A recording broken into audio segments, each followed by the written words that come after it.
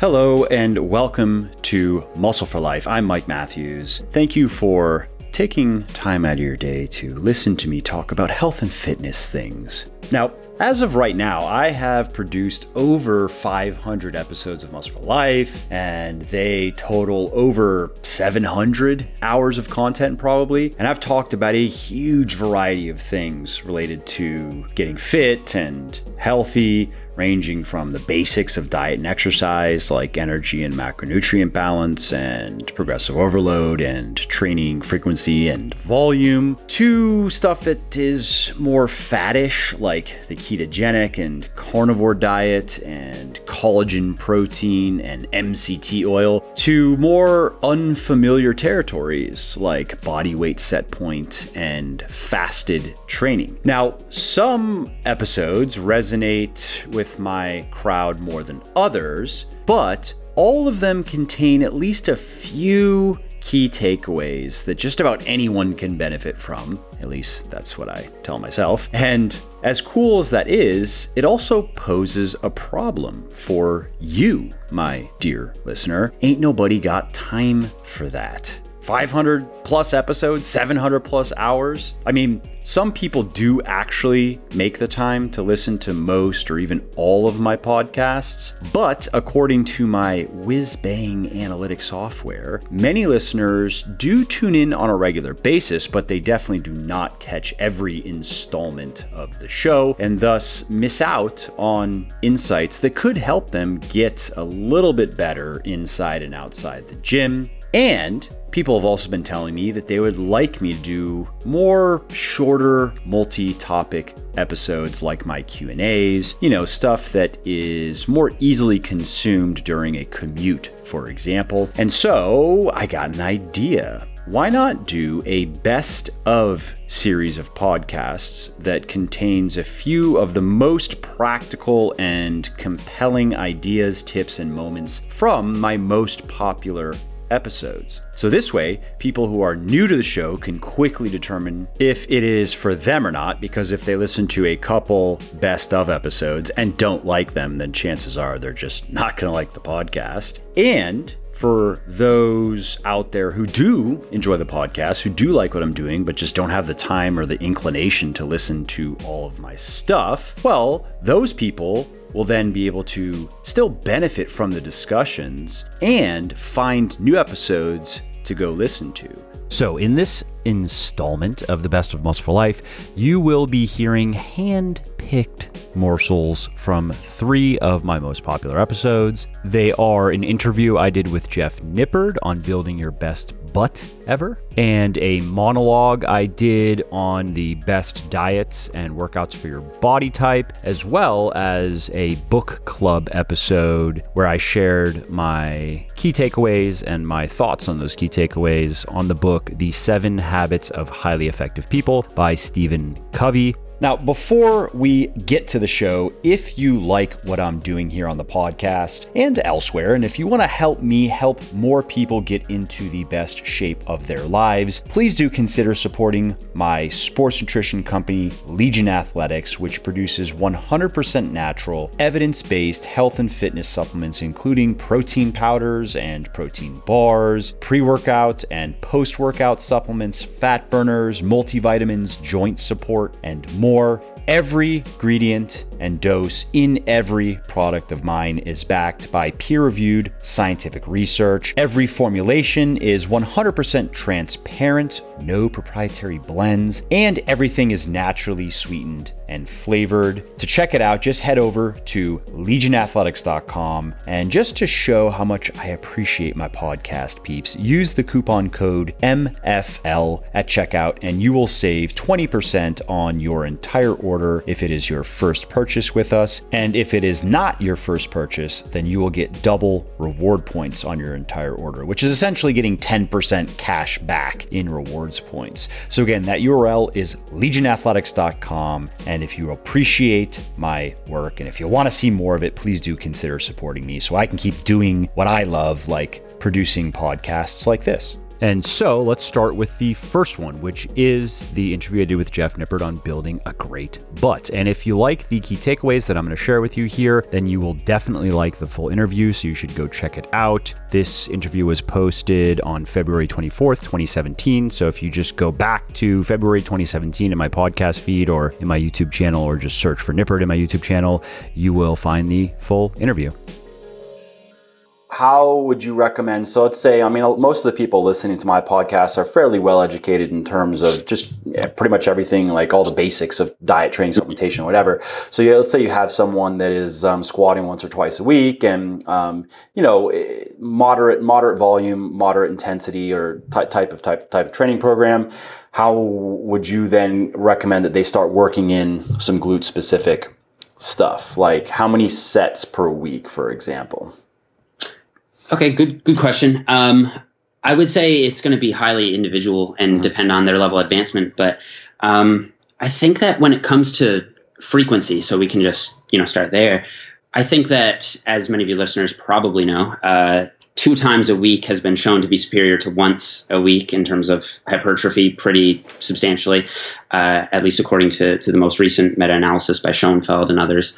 2 times a week seems to be better. However, 3 times a week, there's not a whole lot of data to support that being better than 2. There are a few studies you could cherry pick, but I'll be interested to see what also comes out of that line of research because I spoke with Eric Helms about this recently. That right now, as we kind of understand it, as frequency as more of a way to it's more about the volume that allows you to do and recover from. But if you could get that same volume in one training session and recover from it, it may or may not make that big of a difference. But yeah, no, it's an interesting, I think I agree that it's generally good advice that if you have, some body part that's lagging and you're just training it once a week right now, directly training it once a week, at it, you might have to reduce, depending on how that workout is, you might have to reduce the volume of that workout, but you can then double that by training it 3 or 4 days later and thereby increase the weekly volume. So yeah, just kind of making a little note on that for people listening. Of course. And then, of course, there could potentially be some mechanistic benefit to training it more than 3 times a week. So 5 times, 6 times, 7 times a week. My girlfriend, for example, when we met, was training her legs 6 times a week. And she didn't train her upper body because she didn't want it to grow.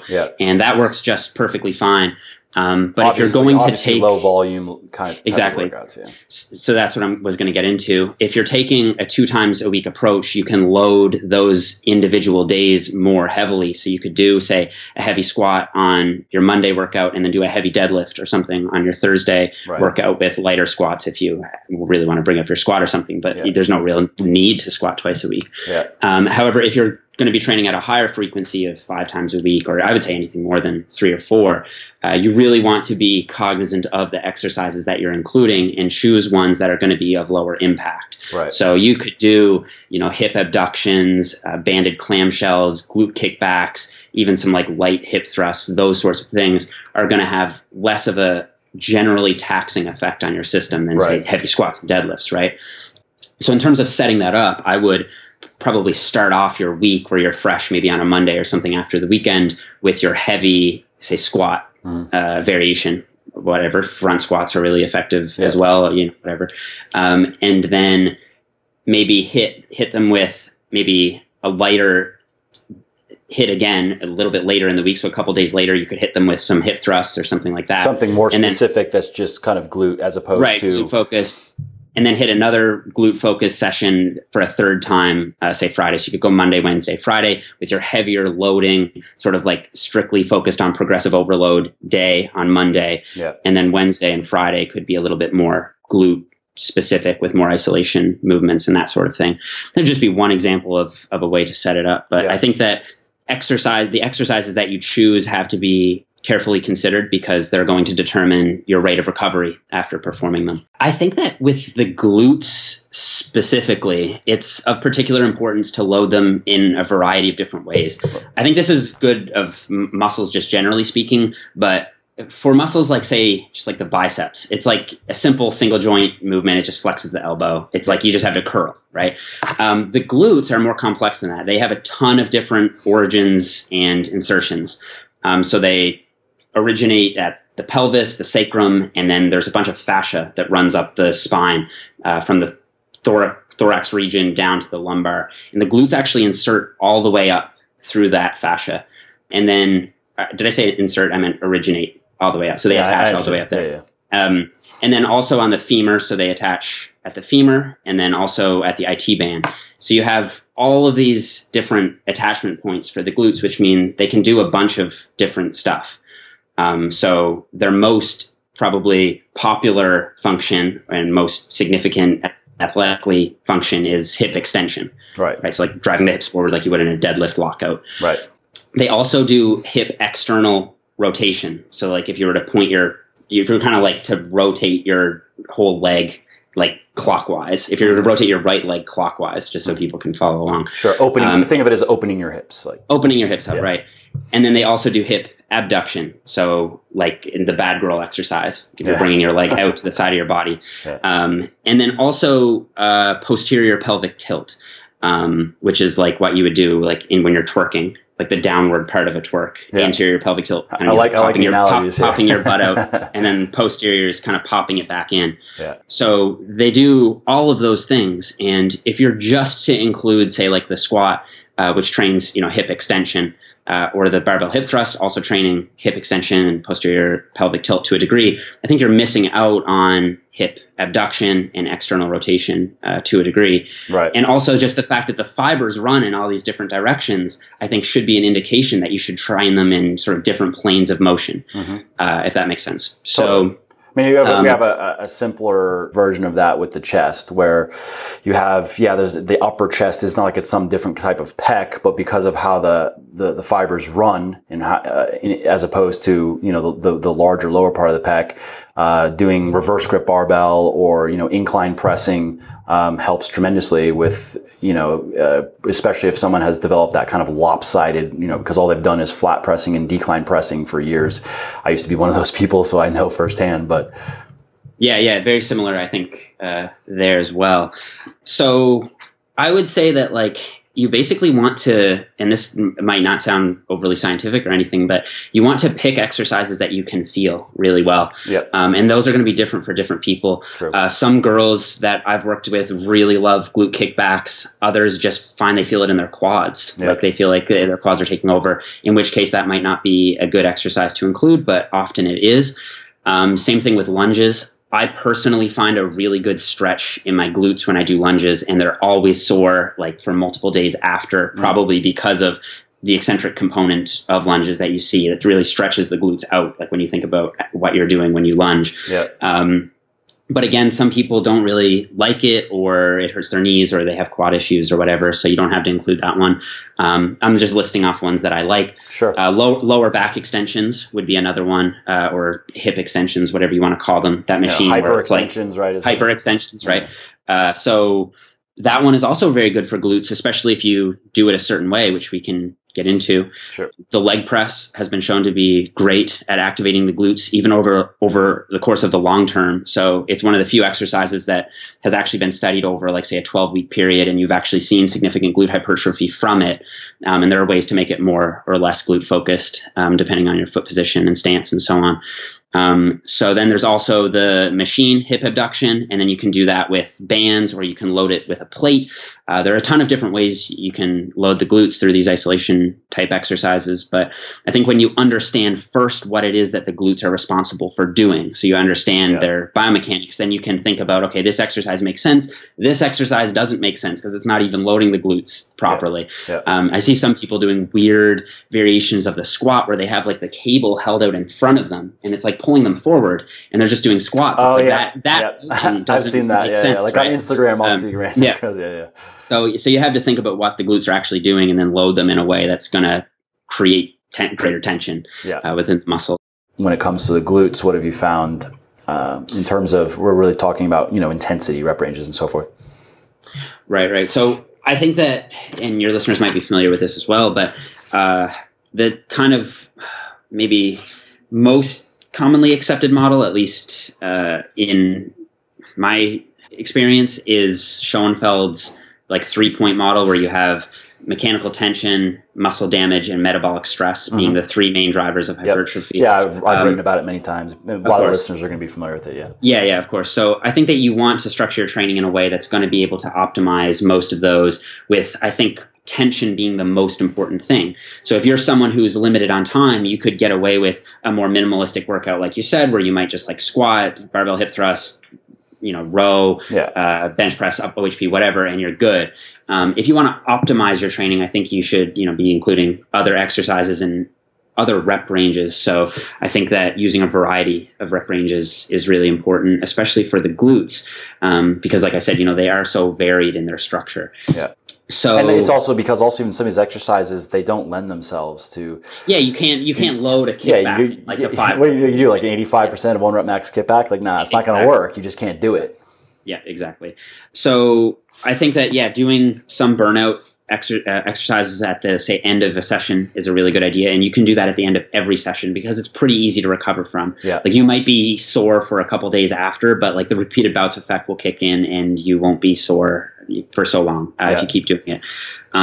One that I really like is, again, borrowing from Brett, but I think it's just called Brett's Glute Burnout or whatever. It's on YouTube, and it's basically where you are on a bench or a hip thruster if you have one, and you hook up bands, or you could use a plate or a barbell if you don't have the bands. You hook up a hip circle, so you'll need one of those, around your knees, and initially you're just sat there doing 20 hip abductions. So you're just like, flaring your knees in and out. And then with your knees, with a wide stance, you do 20 hip thrusts with the bands around your hips with the knees out. Then you bring the knees in, so you no longer have that tension from the band in terms of active hip abduction. You're just there with a narrow stance. The band isn't doing anything. And then you do another 20 This hip sounds thrusts. painful. So it's like a 60 rep set. Absolutely burn out your glutes at the end of a session. So like doing that once a week, I think maybe at the end of like your progressive overload day or something like that, where you're not getting as much metabolic stress, it would be a good idea. Yeah, that sounds painful. All right, so that's it for the highlight reel of the interview I did with Jeff Nippard. If you want to listen to the full thing, again, it was posted February 24th, 2017. So if you just go back to that period in my podcast feed, or if you can search the whole feed, depending on how you're listening to this, just search for Nippard, Nippard, and it'll come up. And if you are listening to this on YouTube, you can just go back to February 2017, the uploads from that period, or you can just search for Nippard in my channel. If you like what I am doing here on the podcast and elsewhere, and if you want to help me help more people get into the best shape of their lives, please do consider supporting my sports nutrition company, Legion Athletics, which produces 100% natural, evidence-based health and fitness supplements, including protein powders and bars, pre-workout and post-workout supplements, fat burners, multivitamins, joint support, and more. Every ingredient and every dose in every product is backed by peer-reviewed scientific research. Every formulation is 100% transparent. There are no proprietary blends, and everything is naturally sweetened and flavored. To check everything out, just head over to legionathletics.com, and just to show how much I appreciate my podcast peeps, use the coupon code MFL at checkout and you will save 20% on your entire order if it is your first purchase with us. And if it is not your first purchase with us, you will get double reward points on your entire order. That's essentially 10% cash back in rewards points. So again, the URL is legionathletics.com. And if you appreciate my work and want to see more of it, please do consider supporting me so I can keep doing what I love, like producing podcasts like this. Okay, let's move on to the second featured episode in this best of episode, and that is a monologue that I did called The Best Diets and Workouts for Your Body Type. And this was posted May 10th, 2019, if you want to go check it out based on what you hear here.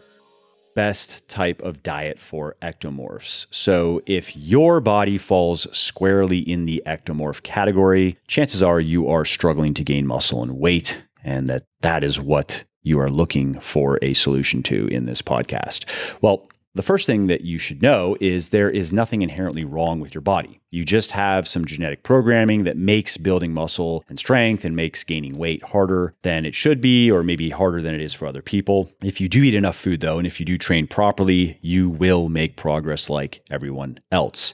It may be a bit slower, but all that really means is you just have to work a little bit longer to get the body you really want. And to put that in perspective, let's just say that you gain muscle and strength 20% slower than the average person. And let's say you are a guy. And that means that to get the body you probably want, if you're like most guys, you kind of want to have the superhero look. You don't want to look like a completely muscle-bound meathead, but you want to have a good amount of muscle. You want to be fairly lean. You're probably going to have to gain about 30 pounds of muscle. And for the average guy, that's maybe 1.5 years or 2 years of work. But for you, maybe it's 2 or 2.5 years. Big deal. It's really not a big deal. And remember, you're going to enjoy the process because you are going to see your body continually getting bigger and stronger. And you are going to know that if you just keep at it, you will reach your goal. Let's now move on to mesomorph. Let's talk about that body type. Now, this body type is distinguished by the following characteristics: wide shoulders, narrow waist, thin joints, thicker, rounder muscles, normal or slightly above normal amount of lean mass. Mesomorphs gain muscle and lose fat fairly easily, and they also don't lose muscle as easily as the ectomorph. So if you are a dominant mesomorph, go give your parents a big hug and a big kiss because you win. You have won the genetic lottery. There's a reason why a large percentage of elite bodybuilders, weightlifters, and athletes are mesomorphs, or primarily mesomorphs. These are the people who get to have their cake and eat it too. They build muscle and they gain strength fairly easily, and they are not predisposed to fat gain. They have a high aerobic capacity. They tend to have that attractive V shape just naturally. They have the wide shoulders and the narrow waists, and that, of course, only becomes more pronounced as they spend time in the gym. And so they are just predisposed to having great physiques.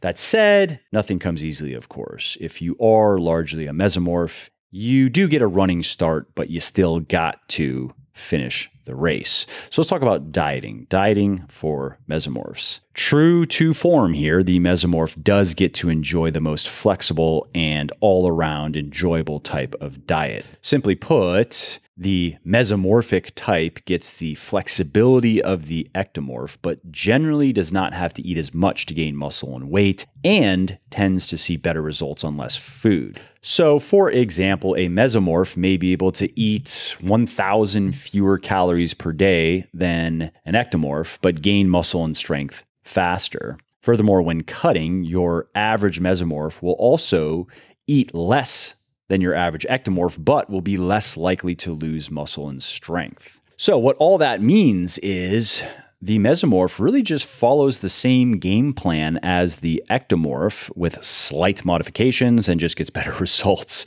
So for example, if a mesomorph is above 15% body fat, men, 25% women, he or she should cut their fat first before lean bulking. They should use a small calorie surplus to build muscle, somewhere around 10%, and a moderately aggressive deficit to lose fat, somewhere around 20 to 25%. Mesomorphs should gradually increase their calories to continue gaining weight and strength once they have hit a plateau in their lean bulking phases. And usually what they will find is they don't have to increase their calorie intake as much as the average ectomorph to start gaining weight and strength again. The lean bulking periods should still be much longer than the cutting periods. Mesomorphs should still end their lean bulks around 15 to 17% for men, 25 to 27% for women, body fat that is, and then they should cut back to the 10/20% mark and repeat. And lastly, a high protein, high carb, and moderate/low fat diet is going to work best for most mesomorphs. And that's it. There's really not much else to it. Let's talk about training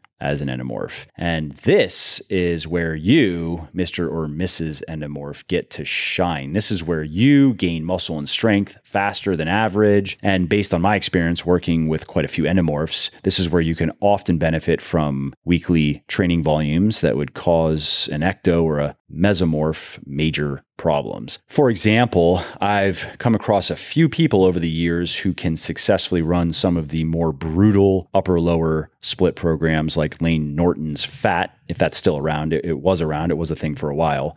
And they have been endomorphs 1 for 1. Now I'm talking about running those programs naturally. If you add steroids into the mix, of course, everything changes. But the bottom line here is if you are an endomorph, you are going to have a good time in the gym. You are going to respond well to weightlifting. So enjoy it. And like ectomorphs and mesomorphs, you are also going to respond best to a workout program that emphasizes heavy compound lifting and that relegates the high rep, low weight stuff to accessory work and that puts you somewhere in the range of 10 to 20 hard sets per major muscle group per week, and that has you ending most of those hard sets with 1 or 2 reps still in the tank, 1 or 2 reps shy of technical failure. And as far as cardio goes, there's nothing special to be said here, really. Include cardio in your routine as needed. And as far as supplements go, nothing changes there. Creatine is good. A fat burner can help you get leaner when you're cutting, and a multivitamin fish oil are recommended. So the bottom line with all of this is most of the advice that's out there for different body types is just meant to sell you stuff, sell you PDFs, pills, and powders, as I like to say. Yes, there are considerable differences between the physical traits and the inclinations of ectomorphic, mesomorphic, and endomorphic body types, but not in how they should eat and train to get the results they want. Remember, your body type is a predisposition, not a predestination. Regardless of your dominant type, if you eat right, if you train hard, if you supplement optionally and intelligently, you can build a strong, muscular, and lean body that you can be proud of. And I hope this podcast helps you do just that. All right, that's it for the best diets and workouts for your body type. Again, if you liked what you just heard and you want to listen to the entire episode, it was posted May 10th, 2019, so you can just go find it or search it accordingly. All right, let's move on to the last round of highlights for this best of episode, and that is from a book club podcast I did on the 7 Habits of Highly Effective People by Stephen Covey. Now, this one was posted on September 8th, 2017. In case you want to go check it out, based on what I think were some of the more interesting bits of the episode, which I've chosen to share with you here. Okay, so this week's book is one you've probably heard of, The 7 Habits of Highly Effective People by Stephen Covey.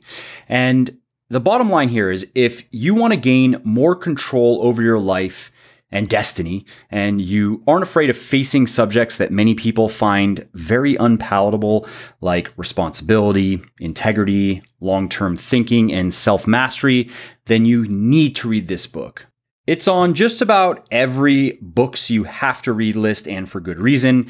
And in it, Covey takes you by the hand, and he basically says, look, if you want to live a good life, you just can't be an irresponsible, self-absorbed, insolent, small-minded, unenlightened, judgmental, delusional little child, which is unfortunately where many people are at.